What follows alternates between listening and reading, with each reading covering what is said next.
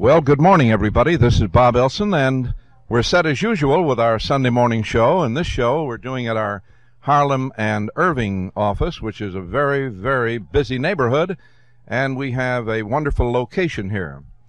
I'm delighted to have two old friends as guests today, Ed Kelly, who is the superintendent of the Park District, and Larry Kane, who is the general manager of the International Amphitheater. They're both civic-minded. They're both sports-minded. We have many, many things to talk about, and they'll be with us in just about 1 minute. When I talk about the Park District, I'm aware, perhaps more than most people are in Chicago, the many wonderful things that the Park District does. They have programs for everybody in every walk of life, and from the cradle to the end of it. They have wonderful programs for the disabled. They have programs for youth. They have programs for the elderly. And, you know, Ed, I've always felt, last year I worked one of your programs for Pat Condon at Soldier Field, remember? Right, the mental retarded program. Yes, and I was absolutely amazed at that program. Well, as you know, Bob, the program, we initiated a program here in Chicago, and we held our first real large program at Soldier Field. And, of course, it's become a nationwide program in many of the cities throughout the country. And then the day winds up with a big dinner and a dance and a party for them over at the, I believe it was the Conrad Hilton, which really topped off a really marvelous day. Well, I think an important part of the program is not only with the kids that we have involved, but the parents. You know, the parents really seem to appreciate what we're doing at the Park District, and I know it makes us all feel very good. Larry Kane is involved with the International Amphitheater, which is a important site on Chicago's South Side. It's housed many of the great attractions that have come to the city of Chicago. And I like to think of the old story, Larry, about the presidents who walked around there. Yes, we had quite a few of them walk around there, Bob, since we had political conventions in 1952, 1956, 1960, and 1968. So there's been quite a few presidents walk around there. Now, they did have an apartment, didn't they, in one of the old buildings? Yes, in the Stockyard Inn, we had what we call the presidential suite. And, of course, the Stockyard Inn was torn down last year, so a lot of those mementos were passed around to various people within the company and others, too. Did any president or president-to-be spend the night there? Oh, yes. President Eisenhower spent the better part of a week there. And of course, it was after his first heart attack, so it was necessary to construct a very slow elevator to get up to that suite.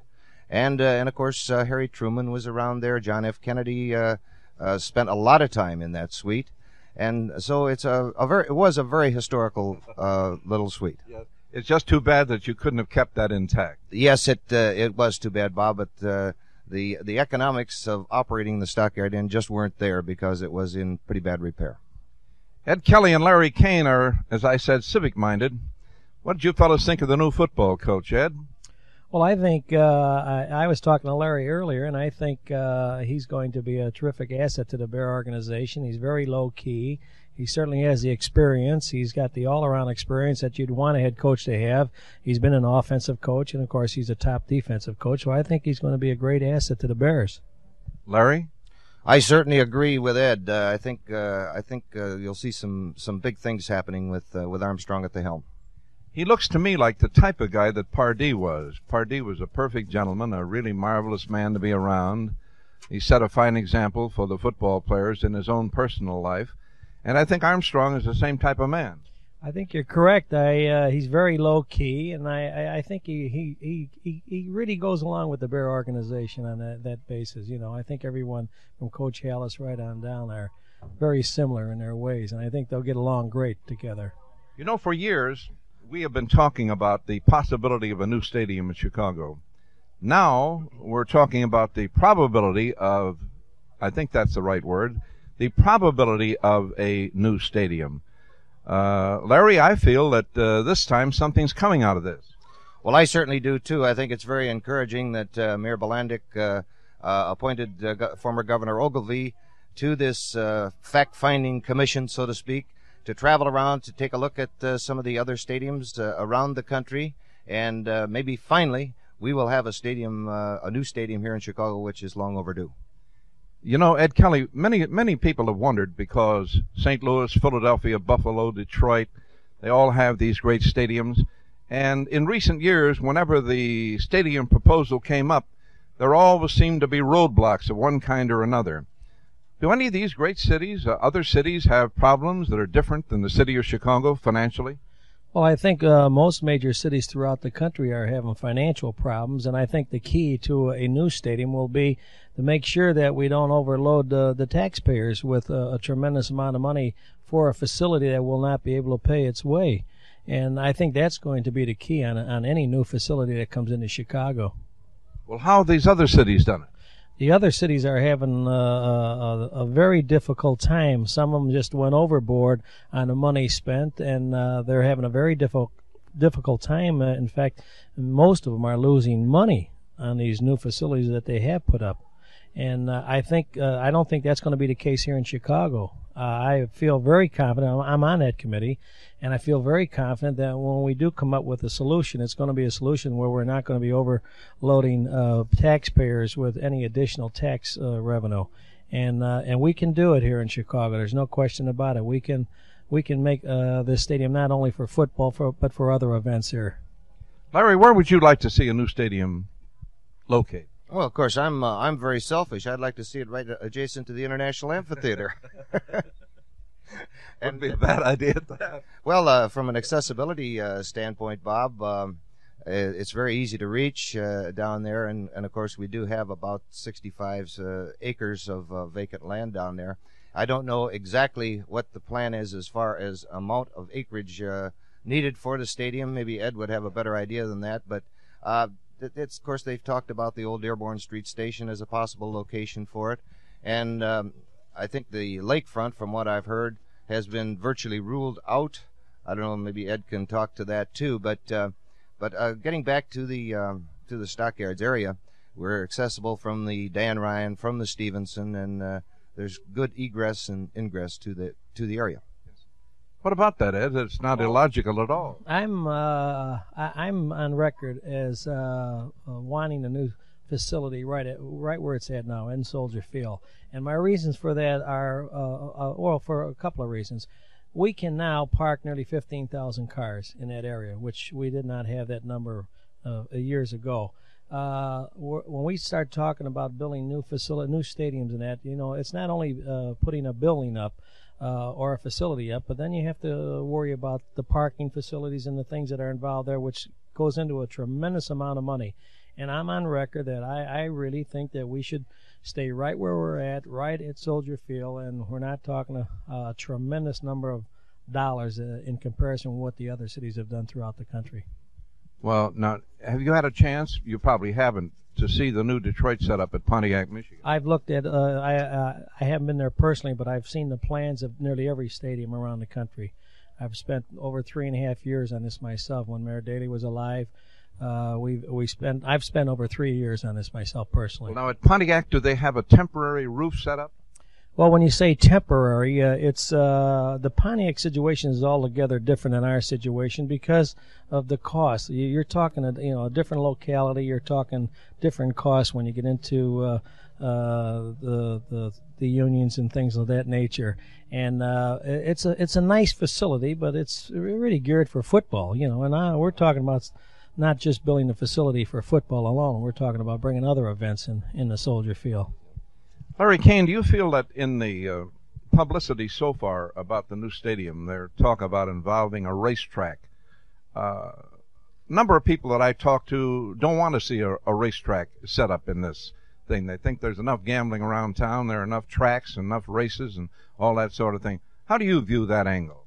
Well, of course, Bob, the racing brings in a lot of revenue, and I think that is one of the factors that would be in favor of it. Basically, a racetrack could probably pay for half the facility. But I don't know. I don't have a strong feeling one way or the other on that score. If they want to bring in a track that really is going to raise a lot of money, bring in a dog track. Absolutely, or highlight. Yes, I mean, Ed, the dog track seems to me to be, if you and your members of your committee are talking about something that's really going to bring in immediate revenue.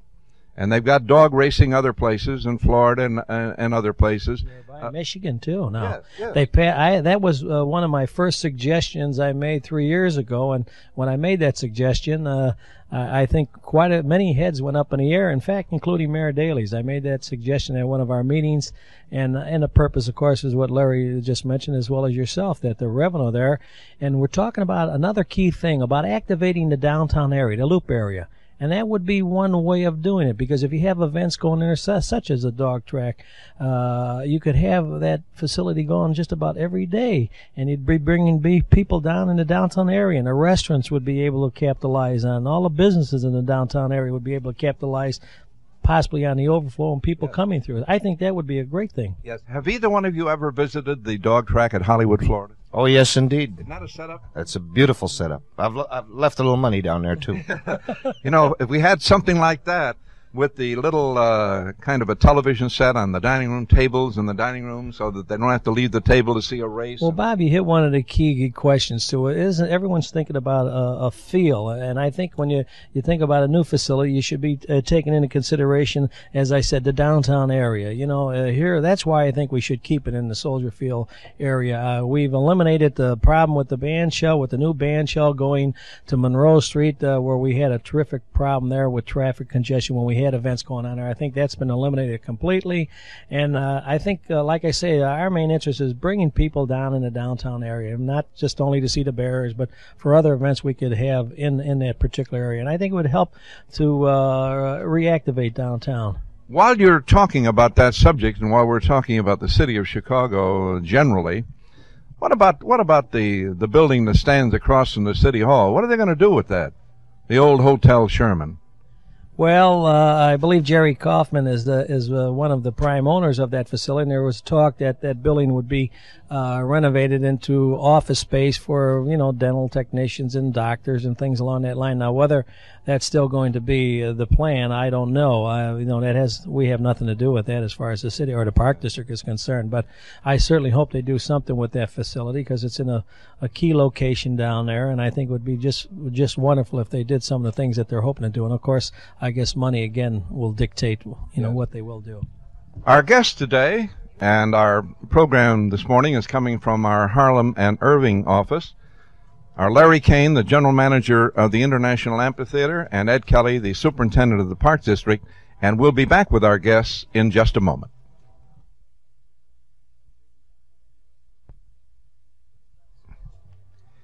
Getting back to our guests here at Northwest Federal this morning, Larry Kane and Ed Kelly. Larry, tell us a little bit about the history of the International Amphitheater and some of the great events that have been held there. Well, Bob, of course, the present arena part of the amphitheater was constructed in 1934 after the famous Stockyards Fire, which was May 19th, 1934. And the two additions that were put on, one in 1952 and one in 1956, give us a total square footage of 585,000 square feet. So as a result, the International Amphitheater has housed every major industrial show practically that exists. Of course, at the present time, we're being phased out a bit because of McCormick Place, but the arena part of the amphitheater is still very active for things like the sports show, for the circus, for rock concerts, boxing, wrestling. As a matter of fact, Ed is going to have his finals of the Park District for boxing over in the amphitheater, as well as the Golden Gloves will be held there. So we can say, Bob, that we've housed just about anything that is in existence. Ed just brought up an important point: parking. How do you do with parking at the International Amphitheater? Very well. We have excellent parking facilities right adjacent to the building, and that is one of the big pluses for the amphitheater. What is the trend now in show business? What are people coming out, clamoring out, standing in line to hear and see? Well, of course, the rock business is still very, very strong. And then you have some of these specialized things. I'll give you one example. Sean Cassidy. We put 2 copies of Sean Cassidy on sale. The first one sold out in about a day and a half. The second show sold out in 1 hour and 20 minutes. And that's an attraction that is for basically little girls from 10 to 14 years old, and they just go crazy for it. But wrestling is still very strong.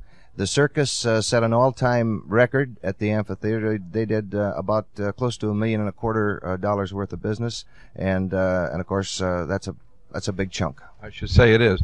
Ed Kelly, when you talk about the lakefront for the new stadium, you must have, and you and the committee, and you, let's get to you personally, your own feeling about it. What other alternate sites could you be talked into? Well, I could be talked into just about anything if it makes sense as far as the city of Chicago is concerned, and if it would not overload, as I said earlier, the taxpayers. I just cannot see, floating a tremendous bond issue, especially the way things are today with people, having a very difficult time making a living. I think the key would be, of course, the location, and I don't think there's too many locations in the Chicago area where you'd have enough acreage really to do, what you'd like to do. And I just think that I personally, this is my own personal opinion, I think it would be a mistake to leave the area where we're in now. I mean, Soldier Field, to me, that was named after the veterans, and I think it's kind of a sacred thing as far as I'm concerned. As far as that facility is concerned, I've known many sportscasters that have been down there, that have announced the Bear games on national TV. Are just, they love that area. They really do. They love those colonnades, and the image of Soldier Field, I think, is just something that we should keep right there. Have you ever seen the setup at Bloomington, Minnesota? No, I have never been there. It's a terrific setup. Well, there's other setups that are terrific throughout the country, but they're losing an awful lot of money. Well, what I'm thinking about at Bloomington, Minnesota, Larry, have you seen it? Yes, I have, Bob. Mm-hmm. Don't you agree with me? That's a fantastic facility, yeah. And it didn't cost a lot of money, and they can seat a lot of people, and they have one of the best big stadium parking setups I've ever seen. One of the problems at Soldier Field, I don't know whether you know it or not, but on a rainy day when you go out in that thing, you have an awful time finding your car. Well, the identity poles that they have at Bloomington, Minnesota, you should take a look at. Mm-hmm.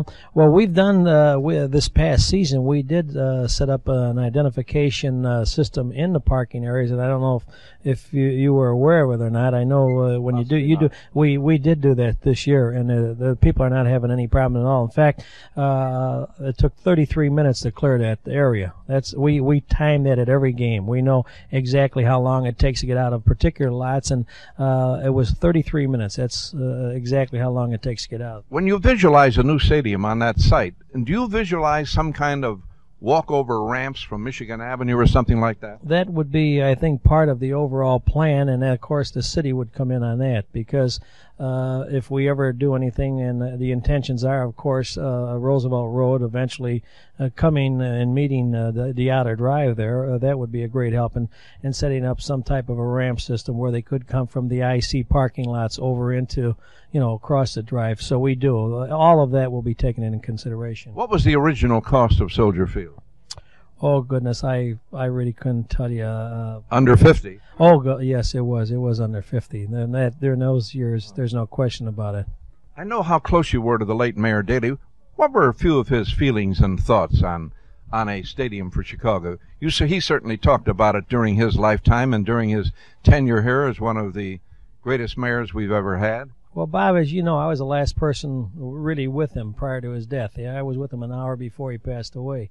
And I spent a weekend with him just about a week before he did pass away, and that was part of our conversation, the feel. And he was going to make an announcement in January on what his intentions were.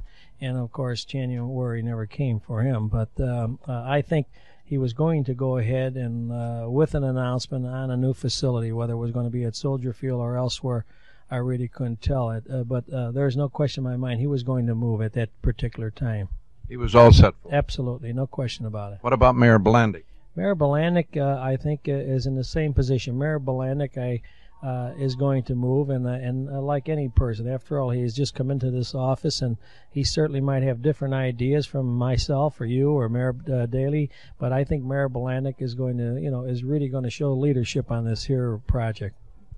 Larry Kane, what would a new Chicago stadium and a facility of this type do to you?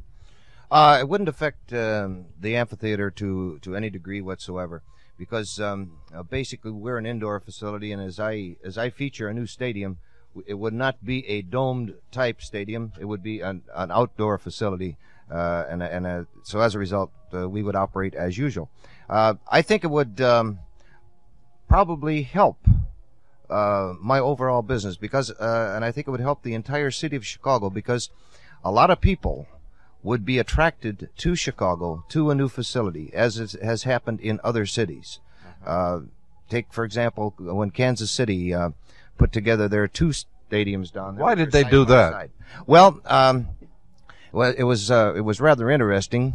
I think one of the reasons was Lamar Hunt wanted a football stadium as such, and of course they needed a baseball facility too, so they decided to utilize the parking area and double-head it and have 2 separate facilities. And that is another outstanding facility as far as I'm concerned, the Kansas City setup. It's a beautiful setup, and it's a real moneymaker down there. That one is, up until the past couple of years, it was doing very well. However, the Chiefs have not drawn particularly well in the last 2 years.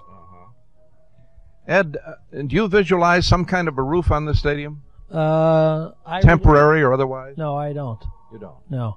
Because when you go to that extreme, you're talking additional monies.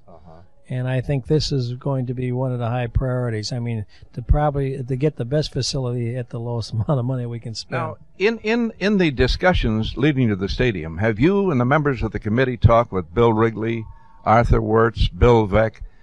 How do you feel about the fact that these fellows all seem to have their own property and so on and so forth, and they seem to want to stay where they are? Well, I think it boils down to money. I mean, they have their own operation. They own their own facility. Why would they want to go elsewhere? I mean, they have a facility that they want to keep active, and they've got the teams. They own the teams, and I think, that's their feeling. I think they've gone on record indicating that, too.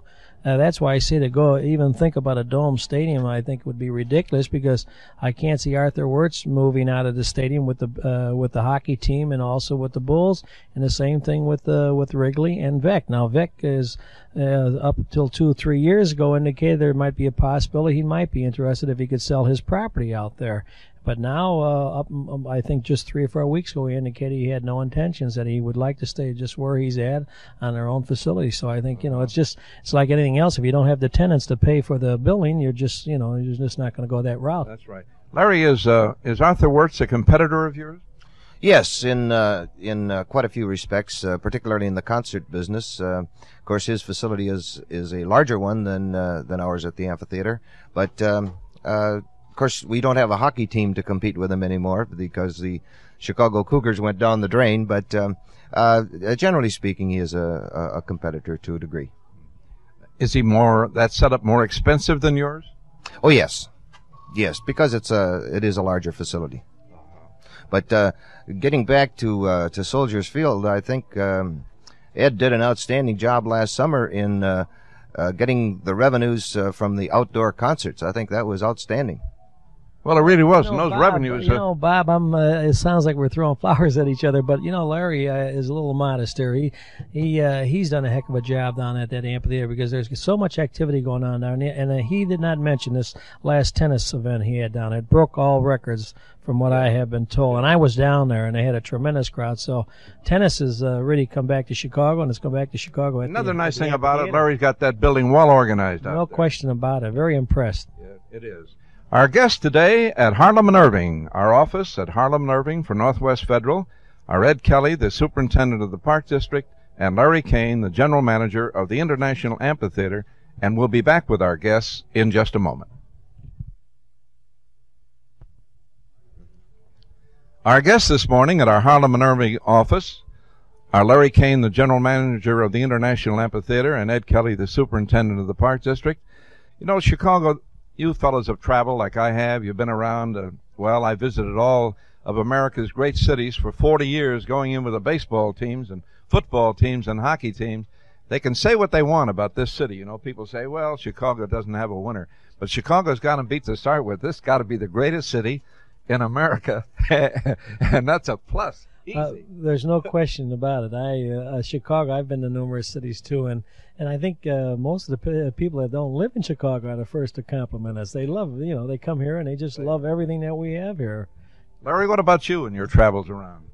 You've seen the other cities? Oh, indeed. And I'll tell you what, as far as overall sports and And just general participation. I don't think there's another city in this country like Chicago. And I'm not a native-born Chicagoan. I came from Wisconsin, and I can certainly tell you this, that there are tons and tons of people every year come from not only surrounding states but all over the world just to come and see this great city of Chicago, the city that works. Yes, it certainly does. And a great new stadium here would be a great asset. It's a new shot in the arm for the city of Chicago. You know, Ed, when you talk about the Cubs and the White Sox and the Blackhawks, now the stadium is a fine building, and it's well kept up. And Arthur Wirtz does a great job, and it's his own building out there, and I can understand him wanting to keep the hockey team and the Bulls there. But the Cubs, you know, I broadcast the Cub games from 1930 to 1943, and at that time they could park 86 cars around there. Now they can park 88. Well, you know, there again, a big setup in a new stadium would help them. People complaining about the parking facilities in here. I told you earlier, we can park 15,000 cars in and around Soldier Field, whereas, you know, many people would take the elevated over. Of course, the CTA like that, I guess, when the Cubs are in town. But we have CTA buses coming in and free shuttle service we give. We're doing everything we can to encourage people not only to use our parking, but also the CTA when they come down to the game. Now, how many cars can the Sox park? Sox, I believe, I'm going to take a guess, but I think we're talking around in the area. They're about 7,000. Don't hold me to it, but I think that's basically. I know, Larry. I remember when I was out with Traeger and them at the amphitheater when the Packers were there. I think this parking out at your place was around 5,000 just in the lot alone. And now, of course, that's increased, right, Larry? Yeah, we can park around 5,000 cars in the area. Mm-hmm. So that's a lot of cars. You have a big parking space behind the building? Yeah, oh, yes. Yes. We have, we have 23 acres that's all paved. So that parks a lot of cars. Oh, yes, indeed. Can you recollect quickly what's been the single biggest event you've ever witnessed at the International Amphitheater? Boy, that's a toughie. The single biggest event would probably be the 68 political convention. Because I tell you, I lived there for 4 days. I never left.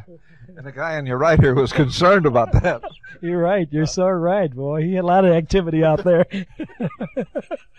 I'll say this, Bob. It was the safest place in town. Well, Bob, I agree. There's no question that was a highlight, I think, of the amphitheater for many, many years. And same thing here in Chicago. I said, like I told Larry earlier, I think Chicago is going to come on strong on a lot of sporting events, really, and at the amphitheater too. I think it's a great place to watch basketball, tennis, boxing. It's a super place. Don't forget wrestling. Oh, wrestling! Our friend Bob Luce. Oh, absolutely. Yeah. There's no question. Thanks both of you for being with us today and for the informative things you've told. Nice being with you, Bob. Thank you. Thank you very much, Bob. Our guest today, Larry Kane, the general manager of the International Amphitheater, and Ed Kelly, who does a great job as the superintendent of the Park District. And believe me, they do a lot of good here for the citizens of Chicago. Well, have a nice Sunday. And now this is Bob Elson reminding you that Ray Meyer, the coach of